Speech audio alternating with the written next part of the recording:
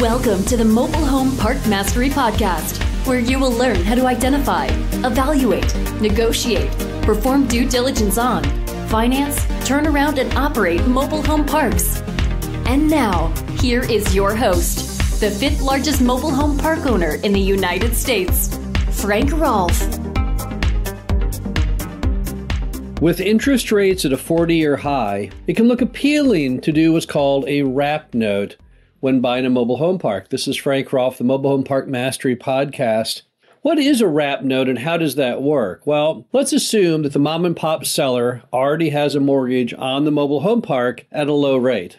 You really don't want to replace that loan, right? Because if you do, you'll have to pay a higher interest rate. So mom and pop may propose to you, here, let's do this instead. We'll leave my existing mortgage in place. We won't tell the lender. I'll go ahead and then wrap an additional mortgage over that one in the form of a second position, and then you just give me the down payment.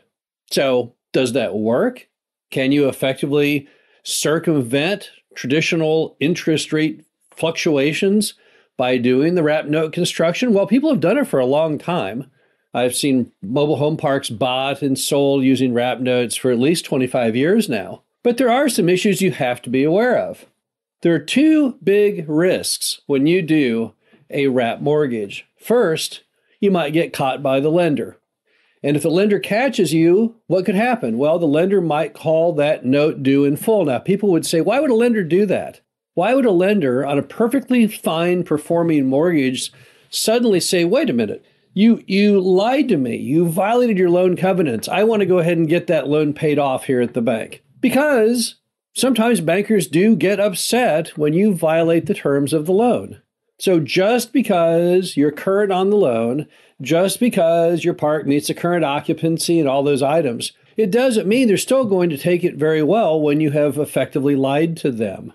The second problem when you do a wrap note is the property is still not titled into your name. It's titled into the name of the old mom and pop. So what happens if you do your wrap note construction and then years later you want to have the park in your name and mom and pop says, nah, I don't want to do it anymore. Or mom and pop are incapacitated or mom and pop die. So there are some risks to doing the wrap note. So how do you mitigate those various risks of doing a wrap construction? Well, the first thing you can do is you can go to the bank or you can at least read the loan document to see whether a wrap note is legal or not. Because in some cases, if you read the loan documents, in fact, it does allow for a wrap construction. So that would be step one. See if it is illegal, and perhaps it isn't. Number two, why don't you just go to the bank and legally and properly assume the loan? We've done that many times. If you go to mom and pop's bank, and bear in mind, mom and pop, the bank has this loan on this mobile home park, and it's probably performing well, and it has for years, and they're perfectly happy with the collateral, and they know all about the collateral, and it's seasoned, and it's been performing. Well, that's a much better loan for the bank than if you were to pay off that loan, and they have to go out and find somebody else to loan money to. Now they're making a loan with a stranger on some strange concept, probably not anywhere near as good on paper as a mobile home park. So it would behoove the bank often to go ahead and let you assume the existing loan because that existing loan is deemed by the bank to be safer and therefore, on a risk-adjusted basis, more positive, more profitable for the bank. So that's another option you have. Just go to the bank and say, hey, I'm buying this mobile home park. It's got an existing mortgage. And I want to go ahead and improve on it and make it an even better property and make it more profitable and raise the rent and fill it up and all that. Do you want to let me assume it? And often the answer would be yes. Number three, just put a smaller amount down. Some people, when they do the wrap construction, they still end up with a 20 or 30% down payment on this overall hunk of debt and equity. But since we're talking a unique loan product where we're going to assume an existing note and then add a second, perhaps what would make it a little better for everyone would be if you put a smaller amount down. That helps protect you in the event that the bank should come forward and suddenly call the note due in full. Because effectively, if the whole thing went down the drain, you've got less money at risk, of course, and that's better for you as a buyer. Now, it's not necessarily better for mom and pop as the seller, except bear in mind they are getting interest on the principal that remains that you didn't put down as a down payment. So you're not taking it away from them. You're not cheating them over that. So that's another thing you can do to kind of mitigate your risk.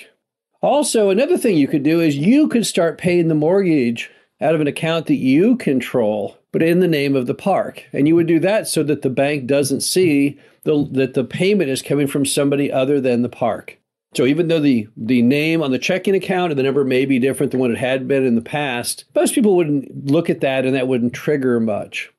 But the problem is if you send your payment to mom and pop every month and you rely on them to pay the mortgage, how do you know that they did?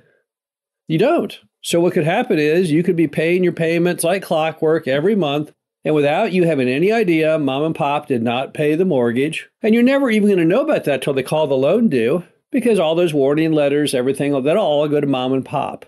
So by you paying the mortgage, at least you know monthly that it is in fact getting paid. And that gives you a little greater peace of mind. Another thing you can do to mitigate your risk is simply to get that park ready to refinance at the drop of a hat.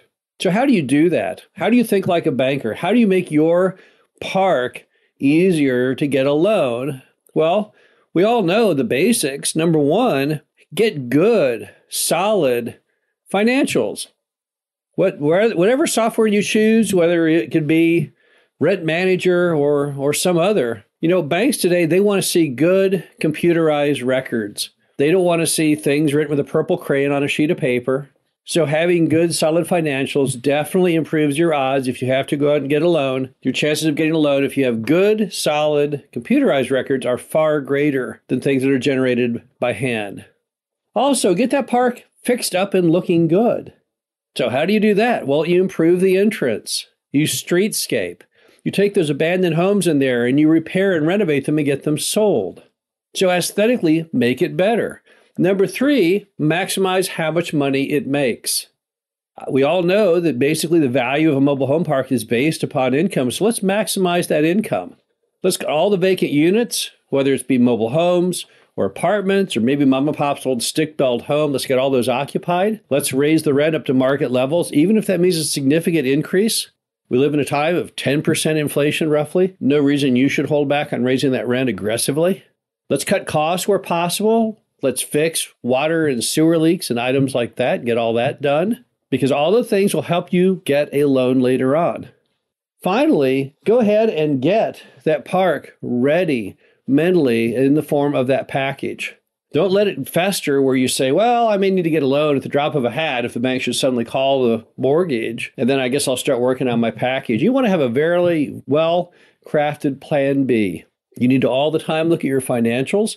You need to have good photographs of your park ready to go at the drop of a hat. Parks look much better during the summer months than they do during the winter months when all the leaves fall off the trees.